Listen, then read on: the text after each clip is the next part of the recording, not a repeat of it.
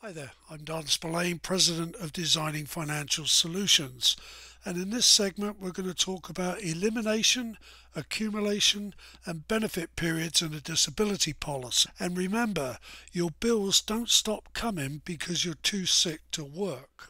So first of all, we'll look at the elimination period. This is normally in days, and it starts on the first day you're disabled, and it's the number of days that must elapse before benefits are paid. And on a typical group policy, it's 180 days. That's 6 months before you get a check. Now on an individual policy, you get to choose according to your needs and wishes, but they all must occur within the accumulation period.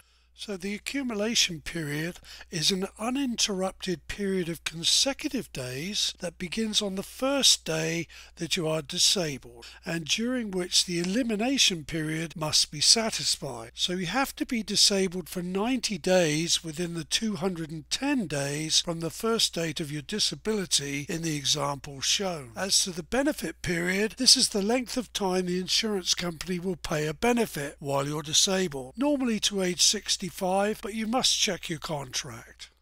And remember, fully protecting your income brings happiness and peace of mind for you and your family. So contact me to find out how I can help you protect your income, and check out our video library or YouTube for more in this series and other financial subjects. Thanks for watching.